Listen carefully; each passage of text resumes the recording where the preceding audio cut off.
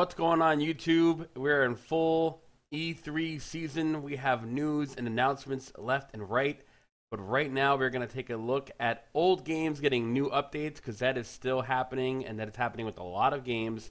And we're looking at Destiny 2. Now, we are at the Season of Opulence, the third expansion as part of their annual pass they did with Forsaken. Now, if you had a history of my channel, you can see I have a very love-hate relationship with Destiny. But look, I love playing the game. I'm not going to use this to go on about its problems. It's fun to play. Despite the issues, and now that they have their freedom from Activision, I have hopes that in the future they can build the Destiny that all of us want. And I'm sure they do too, because they have got to know the problems and issues that the fan base has. But for now, let's just take a look at this trailer. I'm still excited to go in and see what this stuff has to offer. And let's check out the Season of Opulence. Opulence? Check this out.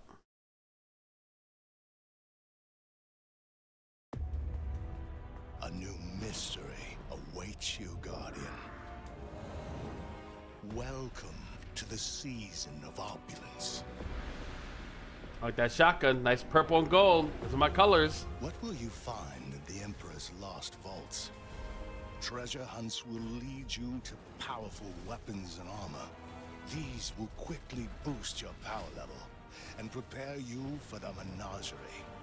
This season's all-new 6-player match-made activity. Oh, okay. That could be cool. Choose the gear you earn. Okay. Grow strong, Guardian. Prove your worth.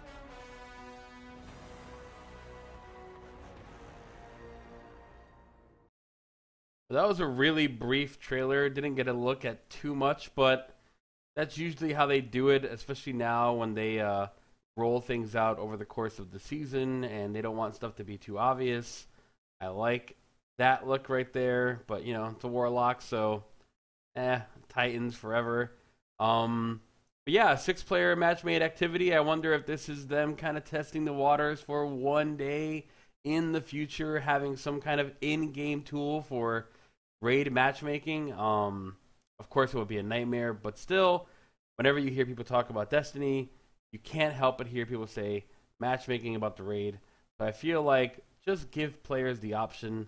If they want to do it, let them try. It may suck, it may be a pain in the ass, but just open the floodgates. It's not going to stop people from being in Discord and LFGing anyways, for people who actually want to seriously get through the content. But I feel like until they put that in, you can't really even discuss the actual real issues Destiny has, like the gear system, the light system, the way player scaling with enemies is very unsatisfying. Those are the actual real problems with Destiny, but whenever you say Destiny's name out loud, all you get is like 2,000 voices going, "Oh, matchmaking for the raid." And I don't want them to only look at that as the thing that needs to be changed for Destiny. It needs to be more than that. But I still love playing Destiny. I feel like there's no shooter that has that feel. It's so much fun to play on PC, and I'm still very excited about post-Destiny 2, where Bungie takes this free of Activision. Let's see if, you know, Activision was really the one behind the scenes causing things to be made the way they were, or if that's just, you know, rumors and fanboy wishes.